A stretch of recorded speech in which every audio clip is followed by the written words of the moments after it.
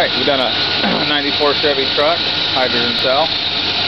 You can see right there we have a gas going in underneath the throttle body plate. You go over here and you have your water reservoir. Video here. Of course, we got our pulse width modulator mounted right there. Of course, there's our fuse going to the battery. You must protect it. Not the must. This truck should do pretty good. Get at least a 20% increase. This is our side tank.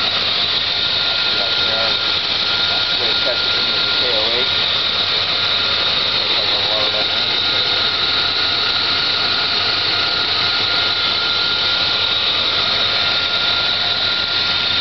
And we'll go inside.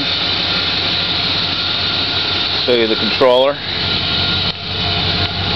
It's real simple. There's the controller mounted right there. Just real simple. Of course, we got the water level indicator there. We're doing about 19 amps on this one. And of course, that shuts off the system. And of course, when you turn it back on, it also will turn off with the ignition as well. And you'll see that that third light will come up as the cell produces the hydrogen. There it comes. That means that the water reservoir is fully filled. Anyways, just thought I'd do a quick video and show people another installation. Thank you and have a good day.